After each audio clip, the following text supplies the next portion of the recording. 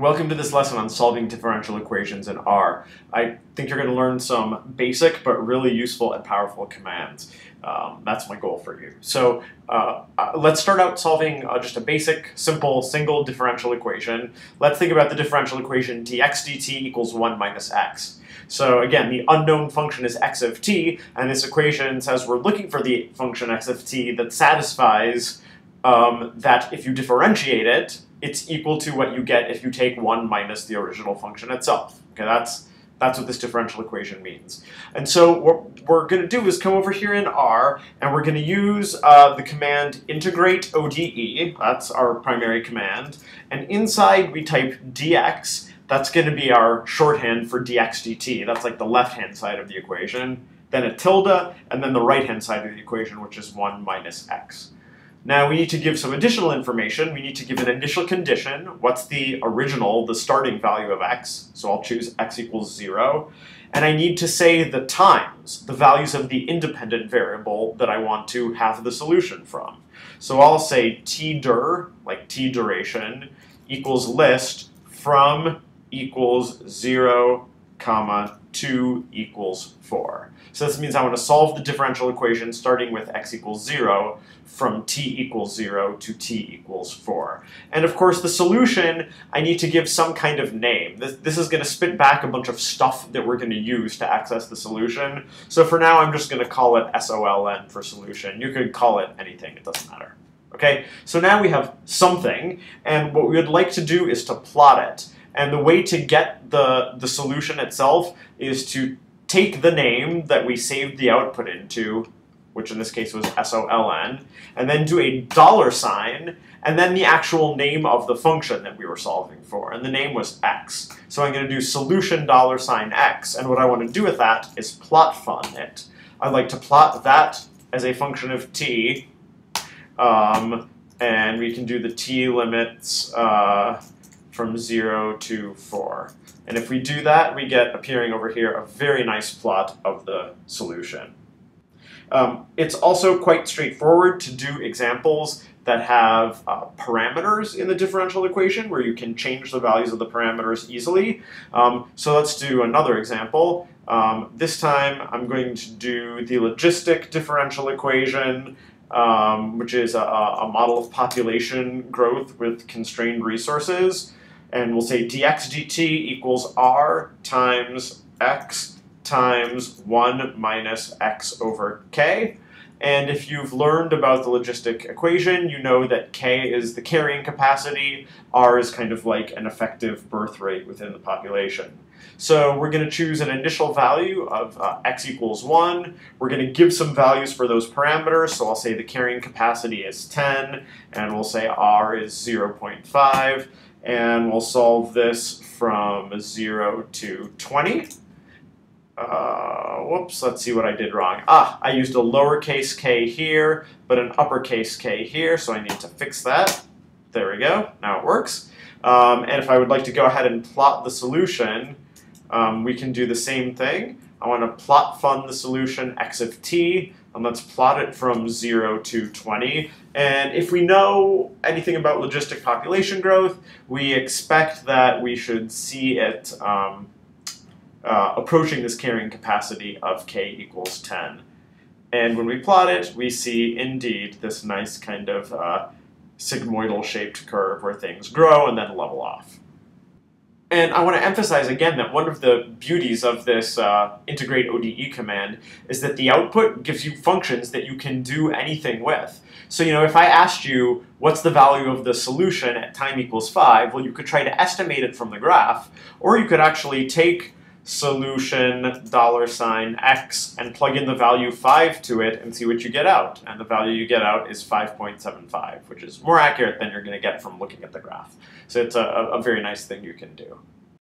The next thing I'd like to show you how to do is extend this to solve systems of differential equations. So we'd like to solve these equations. These are actually from the SIR model for epidemic disease. So you should imagine that S of t is a function that tells you in a population of people how many are susceptible to a disease at any given time, and I tells you how many people are infected with that disease. And these equations are the SIR model. A and B are parameters that measure sort of the transmissibility of the disease, and B measures the rate at which you recover from the disease. And so these are the equations, and so I'll show you how we can enter these into R. So we come back over here, and it's very similar to what we've done before. I'm going to arrow up to one of my previous commands just to show you that it doesn't matter what you call the output. Instead of calling it SOLN, I'll call it epi, since this is an epidemic problem. And we're going to write ds is minus a times s times I, and then I'm going to put a comma, and I'm just going to enter in my other equation, di tilde is a times s times I minus b times I. And I'm going to give some values for these constants. So I'll say a equals 0.0026 and b equals 0.5. And I need to give some initial conditions, of course, and now there's two initial conditions. S to start out with, we'll say that there are 762 people susceptible to this disease, and I equals 1. So the total population is 763 people, and one of them is sick. And we will solve this from 0 up to 20. That should be fine. So epi contains the solution, and what I can do now is try to plot each part of the solution. So if I wanted to plot the number of susceptibles, I would say epi $s of t as a function of t, and I would like to plot fund that from t.lim equals range 0 to 20. And we get this plot here. And then what I can do is go ahead and add the plot of the infecteds on top of that. So it's going to be a very similar command, except that we want I of t, and we want add equals true to add it to the same plot. And just to distinguish it, we'll make the color of this one be red. All right, so that's how you can solve a system of two equations and visualize the results.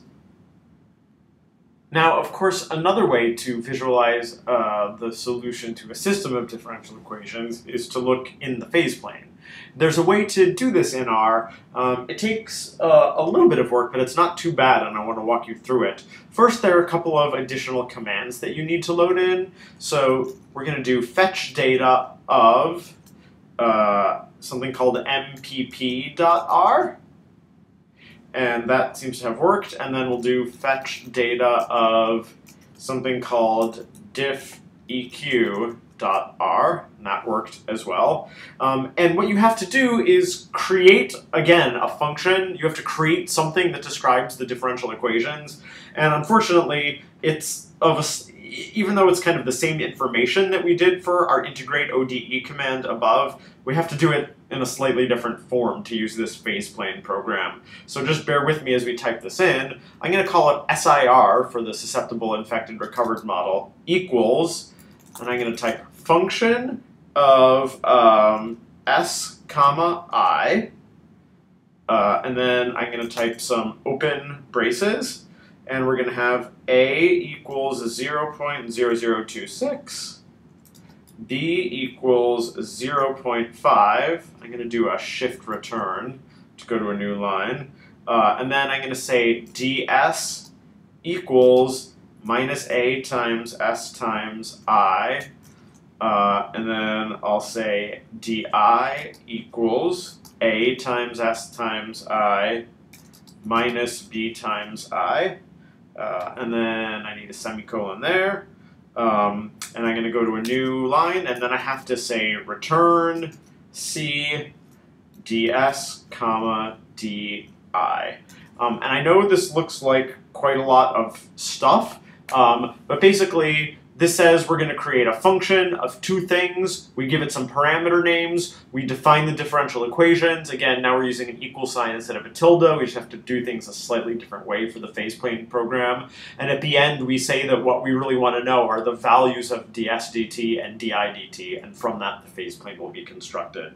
So I I create that function, and then to turn on the little phase plane tool, what I'm going to do is type MPP, where dE equals SIR. So SIR is the name that I called this function above. This means the differential equation I want to study is the SIR equations I just defined, and we can give it some limits for the phase plane. So we'll look on the x-axis, the horizontal axis, from 0 to 1,000, and on the y-axis from y-lim equals c from 0 to 1,000 also. And when we run this, you're going to see something pop up, and aha, we get this little, these phase plane plots appearing here, and what we can actually do is click this little gear shift to pop out some tools, and we'll talk about what we see here. And if you want, you can start messing with these sliders to try to understand what's going on. You see S start and I start. These are initial conditions. So S, which is on the horizontal axis, and I, which is on the vertical axis, they both start at a value of 500. That's 500 here and 500 here. And we evolve in the phase plane by following these phase arrows, as you've learned. But these sliders let you change that initial condition, right? So as we change this, you see that position move. Okay? Now, you also see two graphs down here, and these are the graphs of S versus t, so that's the horizontal coordinate as a function of t, and I versus t, or the vertical coordinate as a function of t. So these two plots together, if you kind of match them up, they give you the coordinates in the phase plane. We are able to, I think, add additional trajectories. Let's see, there we go. So if you tell it to keep two trajectories, you can sort of compare two things.